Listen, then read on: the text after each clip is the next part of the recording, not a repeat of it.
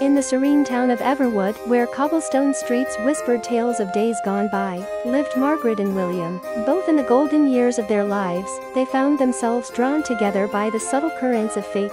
Margaret, with her silver hair framing a face etched with the elegance of time, was a retired librarian who found solace in the pages of books and the strokes of her paintbrush. William, a distinguished gentleman of 60, possessed a charm that emanated from the stories etched in the lines on his face. Their journey began at a local bookstore, where Margaret often perused shelves laden with literary treasures. William, an avid reader, noticed her appreciation for words and struck up a conversation about their favorite authors. What started as a literary exchange soon blossomed into shared walks through the town's park and lingering conversations over cups of coffee. As the seasons changed, so did the nature of their connection. Margaret's paintings, displayed at a quaint gallery, became the medium through which William discovered the depth of her creativity. The art ignited a flame of admiration, slowly transforming their camaraderie into something more profound. Amidst the rustling leaves of Everwood's ancient oak trees, William gently took Margaret's hand. Their hearts, seasoned by the passage of time, found a harmonious rhythm that spoke of a shared journey. Confessions of affection flowed naturally, and in the soft glow of twilight, they acknowledged the love that had quietly taken root in their hearts. Their love story